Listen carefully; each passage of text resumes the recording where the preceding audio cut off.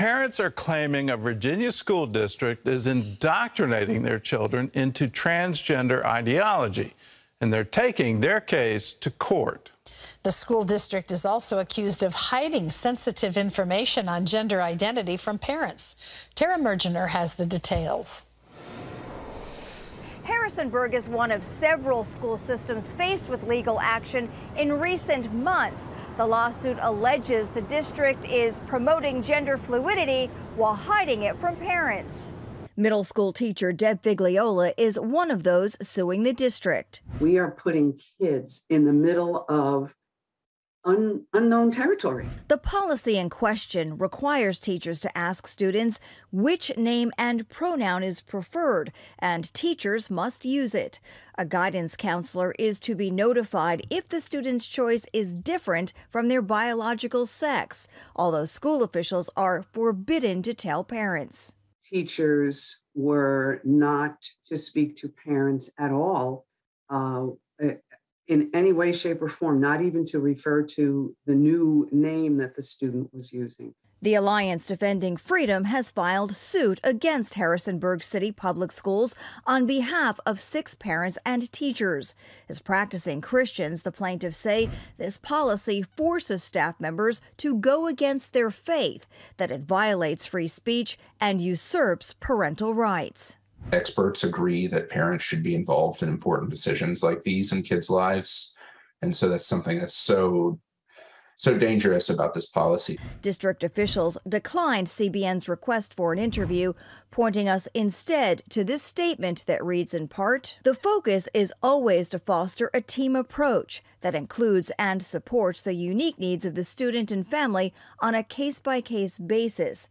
At least 18 states, along with D.C. and Puerto Rico, have recently issued school guidance in some form focused on inclusion and treatment of transgender students. Lene Erickson, who came out to her own parents years ago, calls the issue complicated. Folks are trying to figure out how to protect trans kids in a way that really respects all of the complicated dynamics in talking to kids about their gender identity. Citing confidentiality and privacy, public schools often don't tell parents when students socially transition. They made the decision to keep a student's preferred pronouns of they and them instead of she under wraps. Like Harrisonburg schools, a growing number of districts in other states face complaints over secrecy. You took away my ability to parent my child, even before I had any knowledge. Others argue there are good reasons for not notifying parents.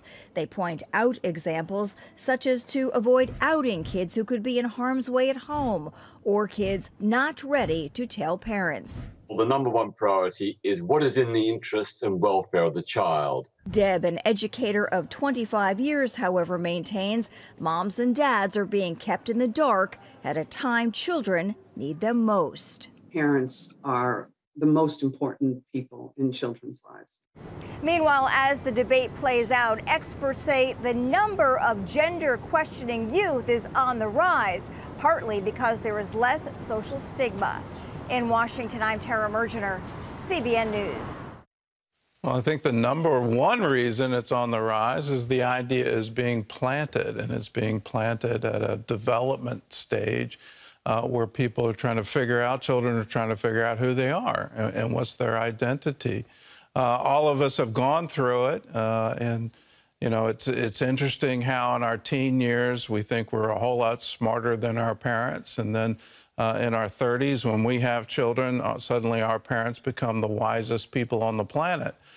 We should not have schools trying to separate parents from children and try to foster some kind of secret atmosphere, and that the parents aren't in the best interest of the child in this particular.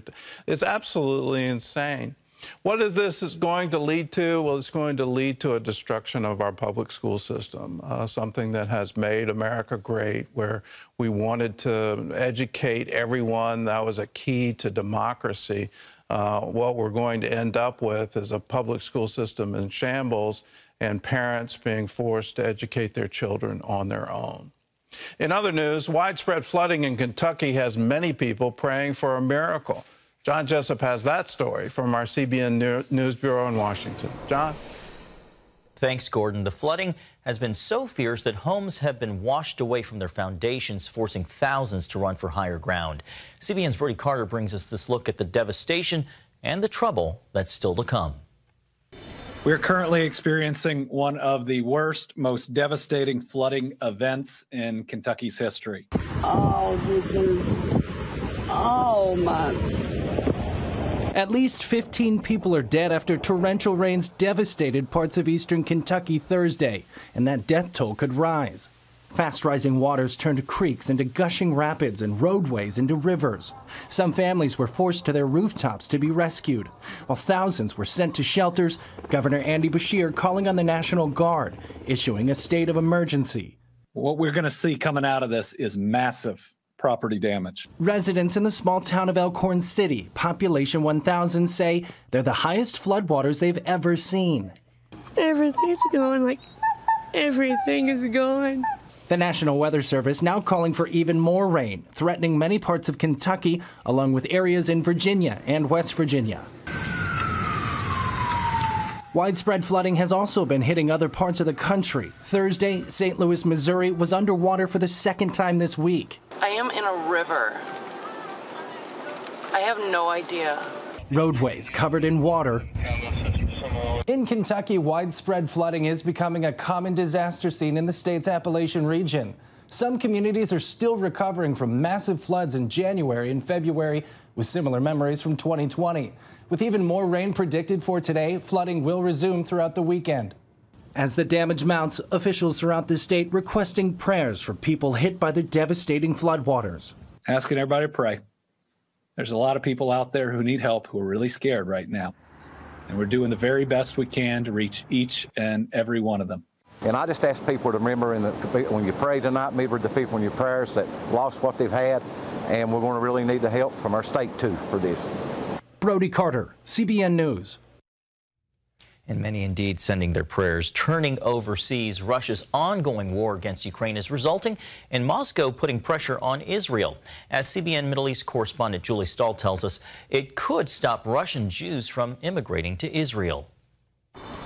In a Moscow court on Thursday, Russia's Justice Ministry moved to ban operations of the Jewish Agency. While foreign organizations have faced increasing pressure in Russia for years, threats recently ramped up. For the last 8 years, since Russia started its war against Ukraine, when they occupied Crimea, they were demanding that they stop collecting information about citizens of Russia and transferring it to the West. But of course, for Jewish agency, it's a ridiculous demand because that's exactly what Jewish agency is doing. The Jewish Agency is responsible for worldwide immigration to Israel. Former chairman Natan Sharansky, a Russian Jew and human rights advocate, helped clear the way for the exodus of 2 million Soviet Jews starting in 1986. We should not be desperate. At the same time, I'm warning all our friends in Russia and Ukraine that those who are seriously thinking about Aliyah should better do it as quickly as possible, because the situation is worsening very quickly. Nearly 20,000 Russian Jews have immigrated to Israel since the invasion started, along with some 16,000 Ukrainian Jews. And there are another 20,000 in the pipeline. My estimation is that approximately 3 times more Jews will come from Russia than from Ukraine. In Russia, he says, citizens are losing freedoms at such a rate, it's a reminder of communist Soviet rule. Wow. When they sentenced for high treason, exactly in what Jewish agency is accused now. The only freedom which is still left is freedom of immigration. And who knows how long it will exist. That's why Jews who are concerned, they are finding themselves in fair society, in closed society, they're in a hurry to leave. Pinchas Goldschmidt, who served as chief rabbi of Moscow, couldn't return from a trip because he didn't support the war in Ukraine. He's now in exile. These are complicated times, and there are many dark clouds on the horizon. also for the Jewish community. And this has been reflected in a great exodus of members of the Jewish community who have left Russia since the beginning of the war. Svetlana and her husband made Aliyah from Russia 2 months ago. We've hidden her identity to protect her family in Russia. We are very happy that we made this decision. The political tension is rising, and the activity of Sakhnut is apparently being questioned at the moment by Russian authorities. Not a lot of people can actually leave. Rabbi Goldschmidt says tens of thousands more Jews in Moscow with Israeli citizenship simply left. He expects the trend to continue. Julie Stahl, CBN News, Jerusalem. An important story to tell. Gordon, those numbers of immigrants from Ukraine and Russia are just astounding. And it's been astounding, the number of immigrants. But here's the great news, and it is great news. There's a place for them to go, and it's called Israel. You go back 130 years to the pogroms, the horrible persecution of the Jews in the Pale, the massacres that happened. They had to petition the Ottoman Empire in order to go to Israel. And now there is a nation for them, a nation where they will be protected, where they will have freedom. Pope Francis wraps up his week-long visit to Canada today. And while he was there, the Pope apologized for the Church's treatment of the native population over the past 2 centuries. More than 150,000 children were taken from their families. They were sent to church-run boarding schools where many suffered abuse. The same thing happened right here in the United States. And Mark Martin brings us the story from Montana. When he was a child, Blackfeet Nation member Wes Bremner attended the Cut Bank boarding school in northwestern Montana. As a second grader in the 60s, distance and harsh winters made it a necessity. The school environment proved harsh as well. Bremner says physical abuse started on day 1 when a staff member punched him. He thumped me right between the eyes and almost knocked me out, and I went against the wall. It was kind of wobbly on my feet, and he said, "Now you go to bed." And it was about this time of day. Bremner is just one of many students who say they endured harsh corporal punishment and demeaning verbal abuse at indigenous boarding schools. And some came forward years later with allegations of sexual abuse.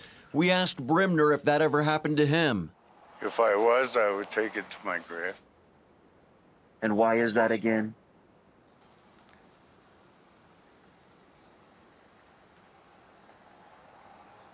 It's the past.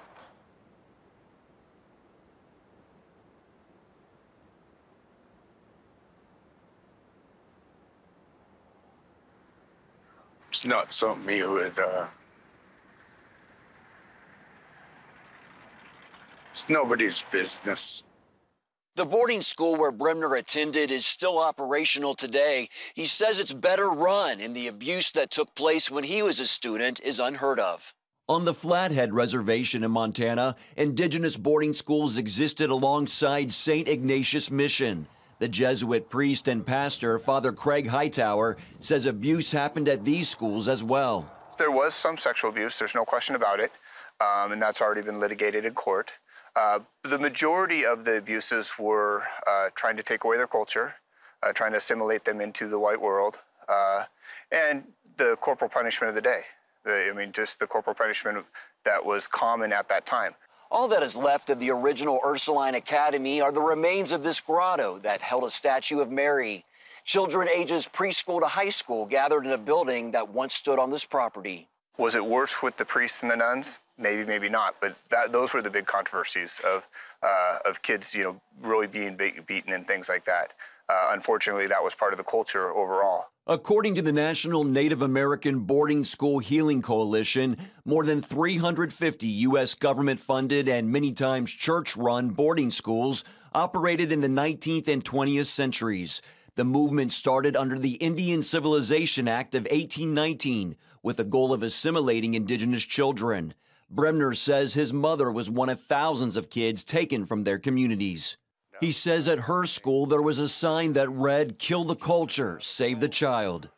Montana State Representative Sharon Stewart Paraguay says while Crow Tribe children weren't forcibly taken, the goal remained the same. Children weren't allowed to speak the language. Part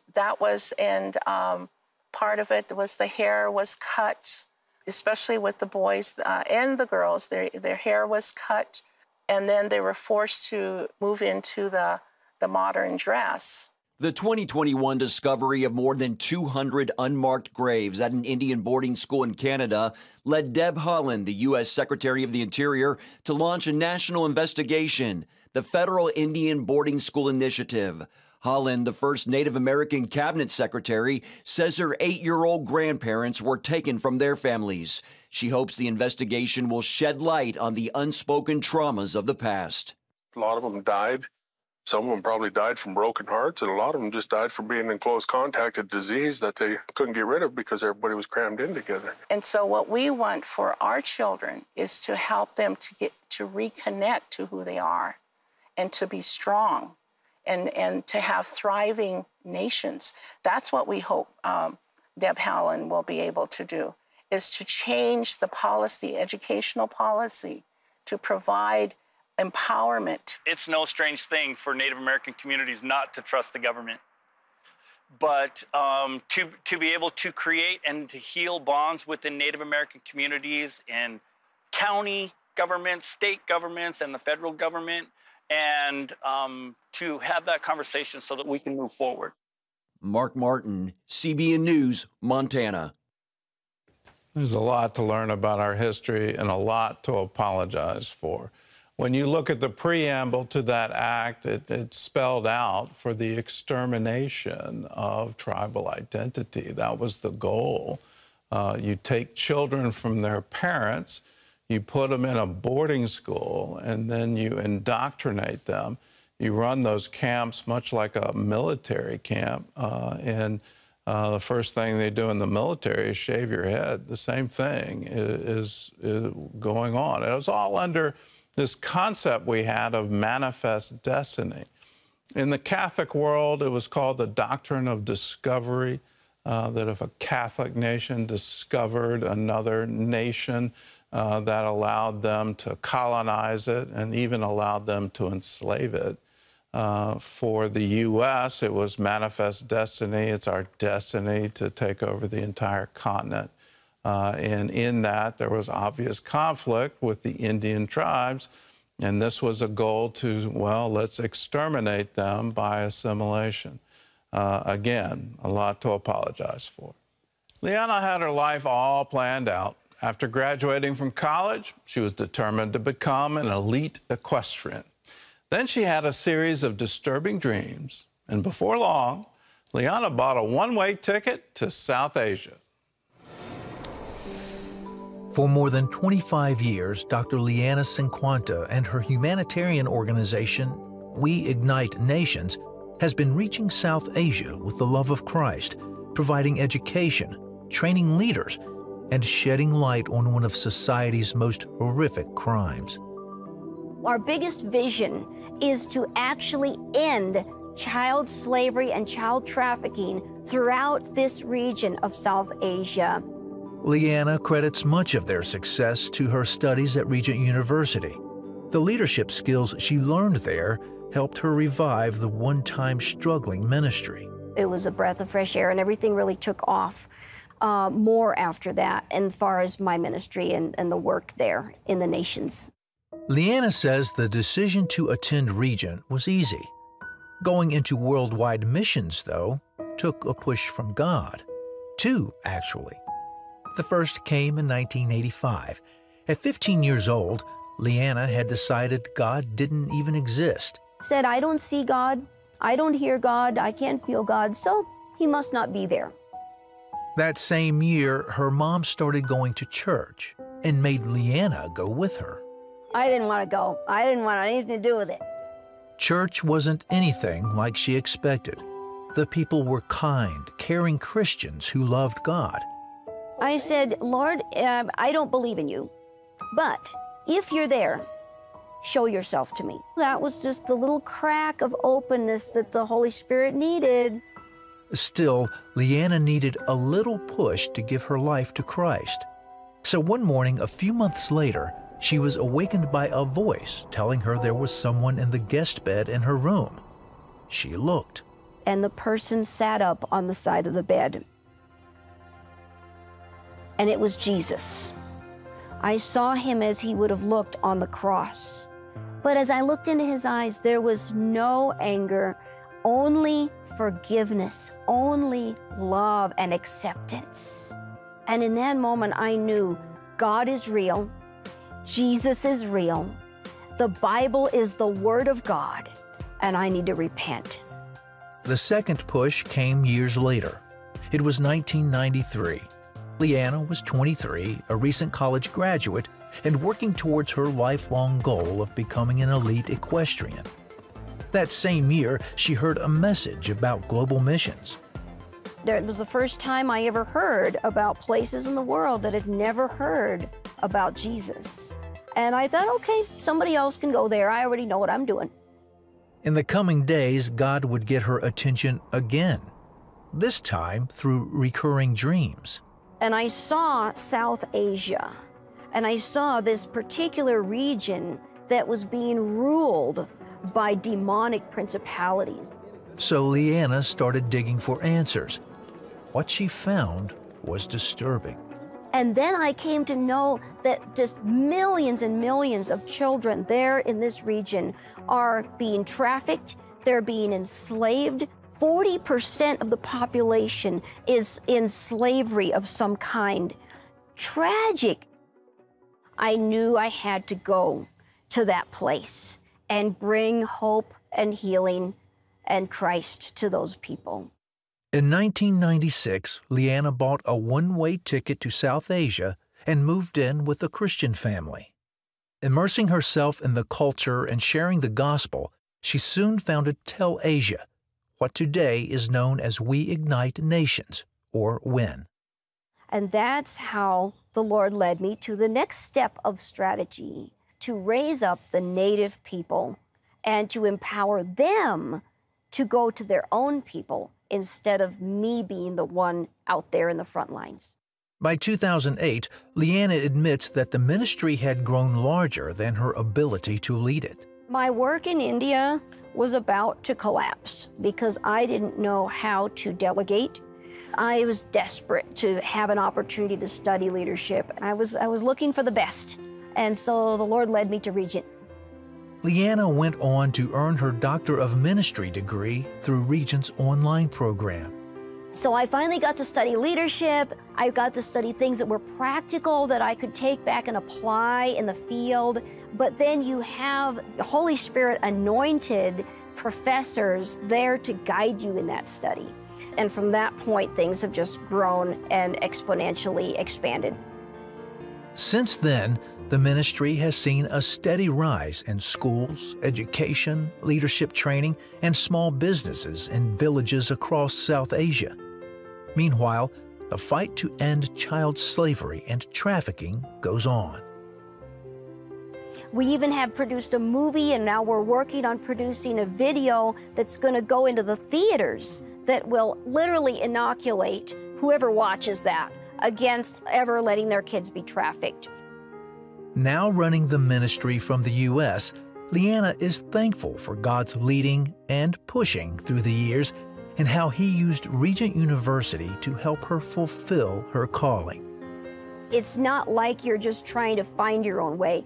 They are there guiding you and helping you to discover even elements of your calling that you never even knew were there. Just really saw Christ and saw their faith demonstrated in the classroom, and was very, very thankful to have that opportunity. Regent University, it's all about Christian leadership to change the world, where people go out throughout the whole world and say, how can we bring Christ? How can we bring the kingdom of God? In God's kingdom, there's no sex trafficking. That's not allowed. Let's make sure that people understand the consequences, the impact. It's incredible what happens when you just get inspired and say, yes, I want to go out with zeal And then when you add to that zeal wisdom, wonderful things can happen, and you can see exponential growth. If you want to know how to get that wisdom and get trained at Regent University, get trained in an environment that supports your faith, that all you got to do is call us and say, I want more information. Here's the number. It's 866-910-7615. You can also go to regent.edu and get information of how you can apply, how you can go to school online. You don't have to leave what you're doing. You can do it right where you are, and that's anywhere in the world. So if you want more information, numbers on the screen, 866-910-7615, or you can go to the website, regent.edu.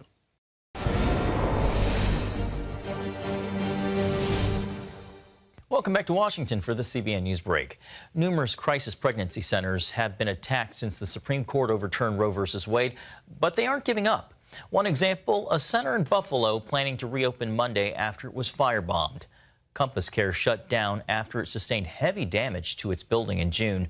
Jane's Revenge, which has been described as a pro-abortion terrorist group, took credit for the attack, spray painting their signature.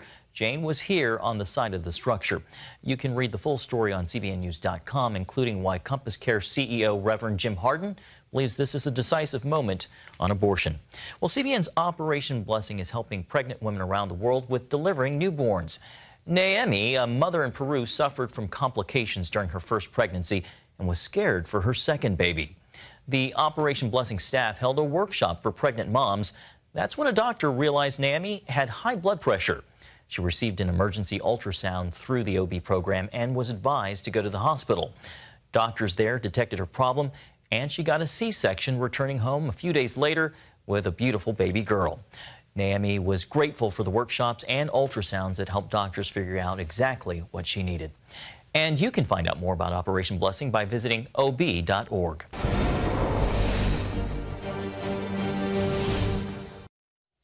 Patricia was down and out. This single mom had to work nights in the soup kitchen after COVID kept clients away from her hair salon. Soon she ran out of money, and that's when help arrived, just in the nick of time. In a small community in Mexico, many businesses have been affected by the pandemic. Some closed permanently. Others remain empty, waiting for clients to return. That was the case for Patricia. I am a hairstylist. I like to transform the way people look. Before the pandemic, I had enough work. But since COVID, there haven't been many clients. Patricia is also a single mom, so there has been no one else to help her provide for her daughter. I remember one time I was desperate because I had to pay rent, electricity, and gas. I looked for other ways to get that money. I looked for another job. I worked nights 4 times a week in a soup kitchen.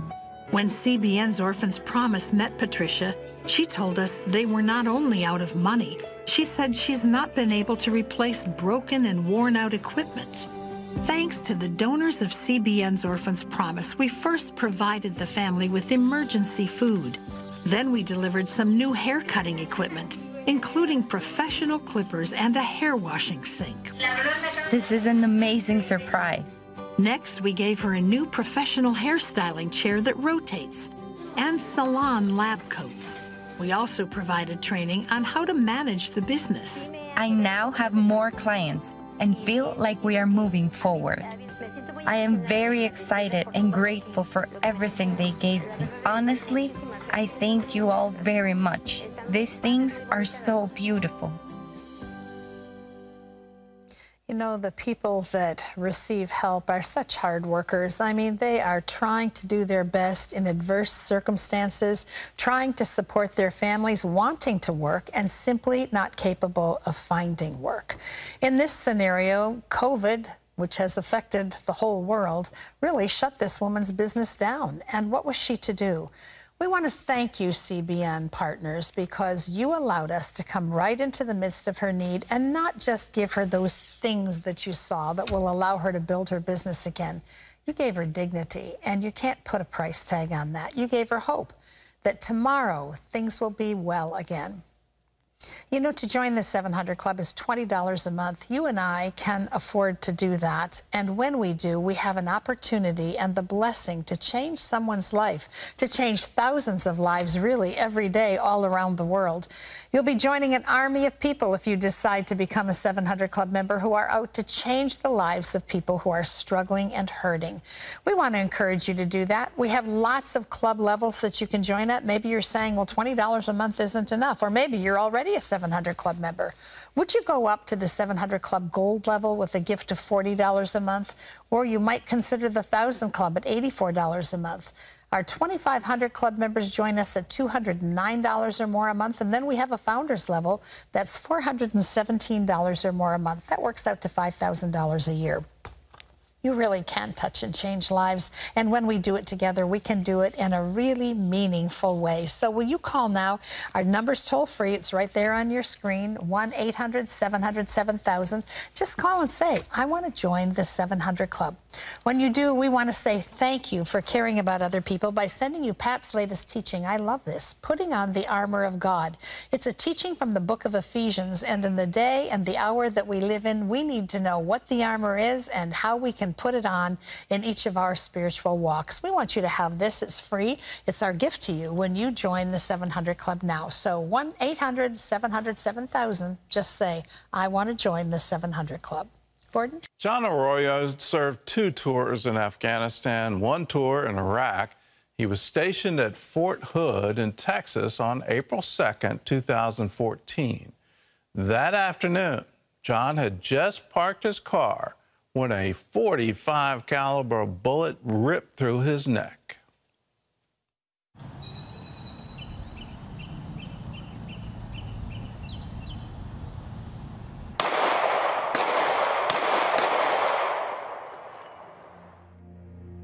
My friend calls me and she said, did you know there's a shooting?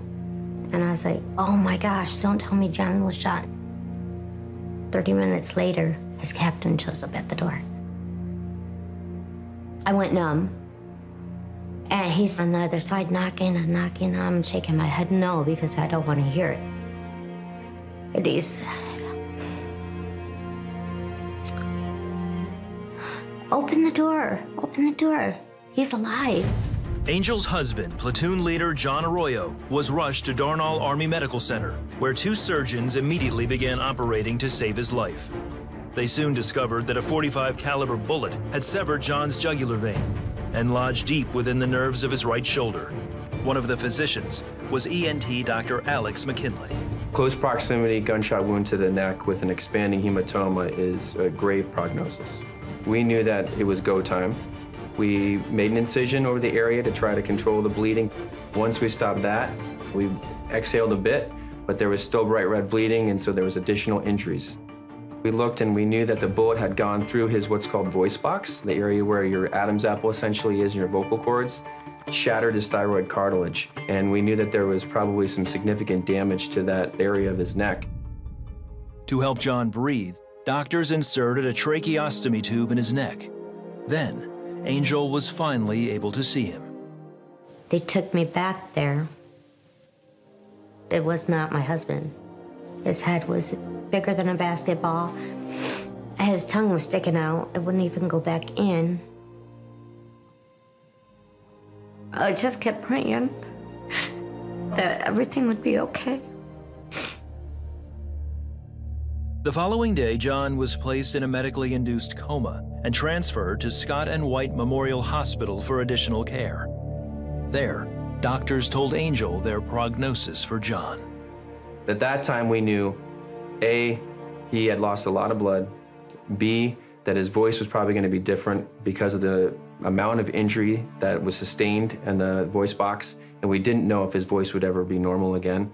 And then C, his arm and the movement of his arm based on where that bullet went, we had no idea if that was going to come back either.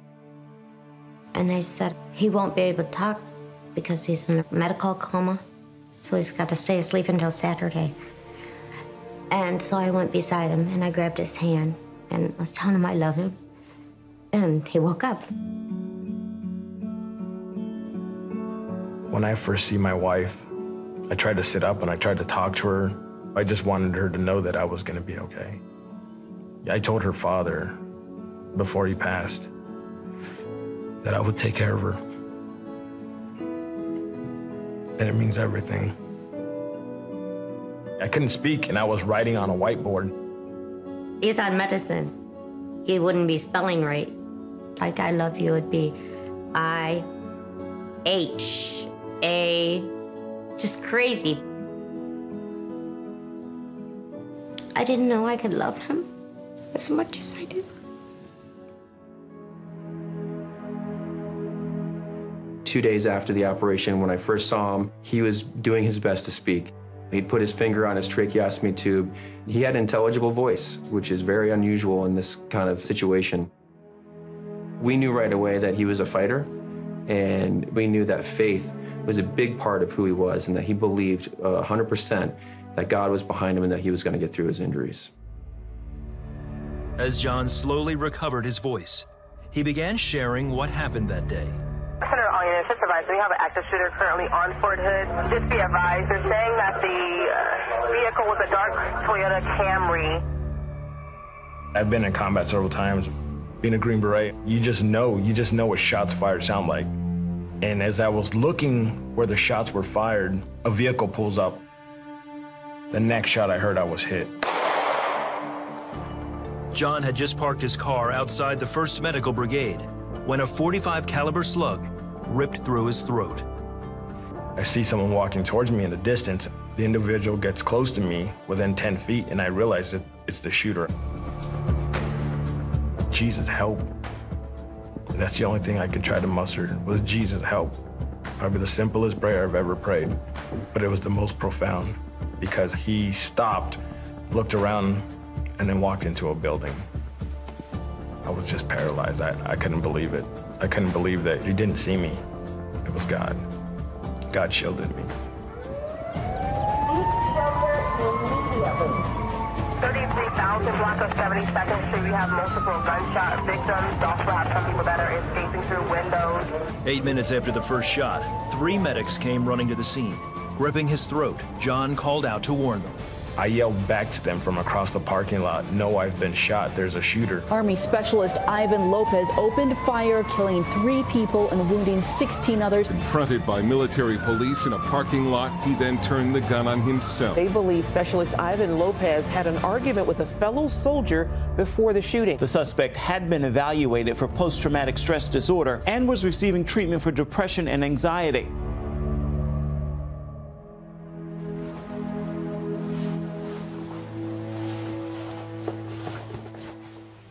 In just a few weeks, John fully regained his voice. He was awarded the Soldier's Medal for heroism above and beyond the call of duty, for warning others on the day of the shooting. When everything was said and done, and I look at the sequence of events between where John was shot, the timing of how quickly he was taken from the location to the hospital, and then being rushed right to the operating room with 2 surgeons who were ready to go, being able to stop that bleeding, all of that in such a short period of time, I think it's nothing short of a miracle. I don't believe in luck. It's Christ. It's God, and I can't explain it any better than that. At the end of the day, I should never even be here. They said I would have a trach in my neck for a minimum of 6 months. It was out in 2 months. They said, "We don't know if you ever talk again." I'm talking to you right now. They said that we don't know what's going on with your arm. My arm moves today. There's no limits when it comes to God. Hear John clearly. There are no limits when it comes to God. Angels say the same thing, for with God, nothing is impossible. When you get that, when you understand everything you see around you, go out at night and look at the cosmos, the universe spread above you, all of that was created by him. He spoke it into being. He can speak over you, speak words of life, of healing, deliverance. He wants to do it. That's incredible news, too. It's not something you have to bargain with him for. You don't have to plead for it. You have to believe it. You have to believe what he's already done. For John, it was a very simple prayer. 2 words. Jesus, help. And Jesus became his very present help in his time of need. He can become your very present help in your time of need. Just look the same way. Do the same thing. Believe that God is with you 100%. That's what John Doctor said. He said, I knew John was going to come through because he knew God was with him 100%. God's all in. He's 100% for you. When you get that, then all things become possible. We're going to pray for you. Before we pray, we've got some other miracles. Here's Ann from Big Spring, Texas. She always watches the 700 Club. And then on June 27th, Terry said, someone else, you have very serious vascular issues. Your legs from the knees down, your feet are affected almost to the point of not being able to walk. God is healing that for you. Blood flow freely. You've been healed today. Well, as Terry prayed and started moving her leg, she got up and started walking pain-free. God not only healed her foot, but he saved her soul. Praise God. That's wonderful. Well, 22 years ago, Penny took a nasty fall. She seriously injured her coccyx bone. Her doctors informed her that there was nothing they could do. She was miserable from all of the pain and lack of sleep. She was watching this program one day and heard you, Gordon, say, someone with a broken coccyx bone, doctors have said they cannot do anything to heal you. Place your hand on the area. God is healing you right now. By faith, Penny placed her hand on her tailbone, and she was healed. The inflammation in her left hip went away. Her back felt completely adjusted. Penny gives all the glory to God for her healing. Hallelujah. Give glory to God. Thank him for what he's about to do for you. Thank him for the cross, what he's already paid for you to walk free of the law of sin and death, for his forgiveness for all your iniquity, and the provision, healing of all your diseases. Let's walk into that all. Let's walk into that great possibility that we all have as children of God. We all get the same privilege to go boldly to him and get the answer to our need. Let's pray. Lord, we come to you. We come to you believing. We come to you giving you thanks for who you are. When we're faithless, you remain faithful. You cannot deny yourself. If we confess our sins to you, you are faithful to forgive us, to cleanse us from all unrighteousness. When we turn to you, you always shine upon us. So, Lord God, we come to you. We draw near to you. And we ask that you would draw near to us, that the kingdom of heaven would invade our souls, our innermost being. Heal us of all our emotional wounds. Forgive us of all our sin, and heal our bodies now. Speak words of deliverance. Sing songs of deliverance all around us. Speak words of healing and restoration over us now. For we ask it in Jesus' name. Amen. Terry, God's given you. Yes, someone you have I don't think it's you. I think it's someone that you know, love, maybe a family member has an issue with the recurring collapse of a lung. And it happens unexpectedly just when everyone thinks success has been made. God's healing that condition right now, strengthening the walls of the lung, removing whatever it is that's hindering it staying inflated, and restoring breathing, natural breathing to the person that's struggling in Jesus' name. Lord, we thank you. We thank you for all you're doing.